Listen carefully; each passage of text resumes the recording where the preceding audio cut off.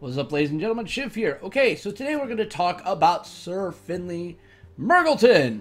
Have you ever sat there and gone, man, if I only had this hero power, man, if I only had that hero power, while playing a completely different class? Lord knows I have. And, well, Sir Finley has now broken some barriers and has allowed for even more interesting combinations to actually happen. So let's talk about this right now. It's a 1-mana, 1/3 battlecry, discover a new hero power. Yes, it's a battlecry, thus combining with Brawn could create some interesting things here, but the sad state is you can only pick one of them, and it's always going to be on the second set. True fucking fact. So, yeah.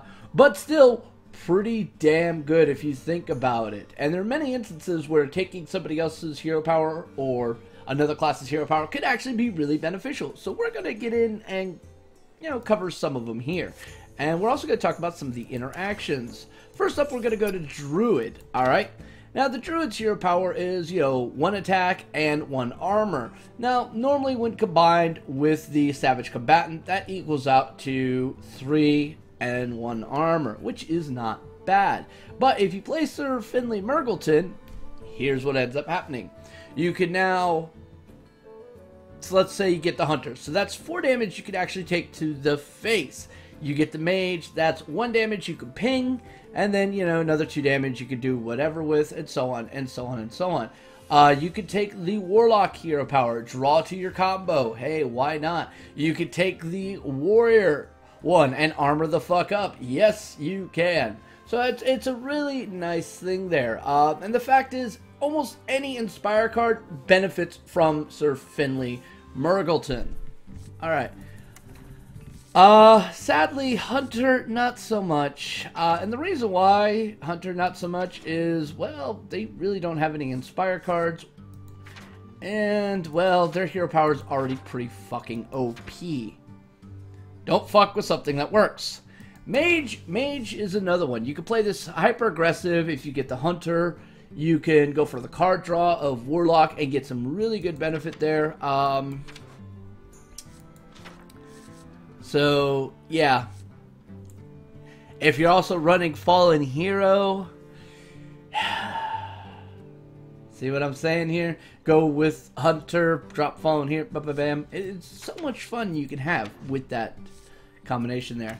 Paladin's hero power pretty much is, it's bread and butter in many ways, considering you have Quartermaster, which does really good to buffing and all that. But, sometimes you want to play a more aggressive deck, and your hero power is absolutely shit. So you play, you spam it in type deck. You throw down Finley in the beginning, try to pull for that Hunter hero power, and just keep going face, keep going face. Why not? Hunters do it. Anybody else can do it. Sure, why not?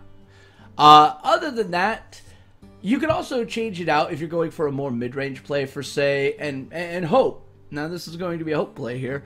Go for either Armor Up or the Heal of the Priest. That way you can kind of always, push yourself to that endgame scenario and go for the victory.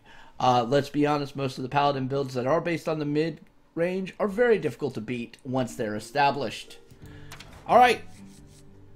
Priest is actually one of these ones it's a little difficult to pick one for, because most of their stuff is based around healing and getting a benefit. Your card draw mechanic with Northshire Cleric is heavily dependent on healing, but you've got a lot of other healing things in here that you can kind of bank on, so if you really want to do that. Now, if you're going for a more aggressive build, i.e. an aggro priest. I know, it's a very rare thing, and only a few crazy bastards like Noxious and myself have ever really tried to push this as a concept.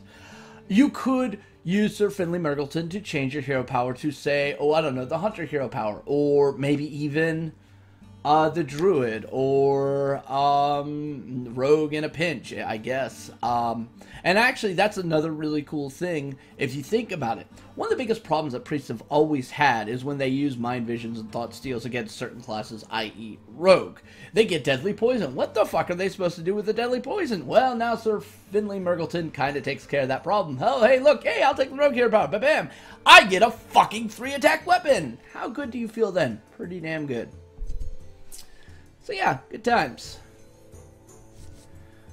Alright, now Rogues. Rogues' hero power is ironically the only hero power that has ever been changed. Not even gonna lie here. It actually was changed. Now, there are very few circumstances you'll really want to change your hero power because it's really crucial to most of your board wiping mechanics. So, you gotta be really careful with that. Long as you're willing to, forego having a board wipe that you can easily pop off versus having to equip a weapon, it gets a little dangerous. But if you can get past that little flaw, you can have a lot of fun with it. Shaman. Now, this is the one that I really want to talk about here. Aggro Shaman has become a real part of the meta. It's disgusting. It hits you with a ground game. Once you get, past that ground game and try to set up defense, it just unloads spells on you, and it's disgusting. This is probably one of the main reasons why Reno Jackson decks are very, very popular. True fucking fact. Anywho, but I want to talk about a really fun interaction here. Now, we all know Doomhammer plus Rockbiter equals get wrecked, right? But there are other ways of actually getting a little bit more damage out of a Doomhammer without using a Rockbiter. The Druid hero power turns that Doomhammer into 6 damage. That's pretty damn good. Pay 2 mana. Once this is already in play, congratulations, have a Fireball. Great interaction. It's actually led to me winning several damn games. So when you're playing an aggro shaman and your options, are pretty crap, always pick the Druid one. If the other two are not either aggressive or pull for cards, all right? Always pick the Druid. Just because the combination of Doomhammer plus that is disgusting. Could you imagine what happens when, a Druid plays Blinktron and gets Doomhammer? Oh, I've seen it happen. It's disgusting. You want to talk about some bullshit? There you go. Holy crap. Alright. Warlock. Do you ever really want to replace your card draw? Do you ever really want to do that? Well, no, not really. I mean, when you type in Inspire, which is pretty much what you're going to want to do when looking up any of these things.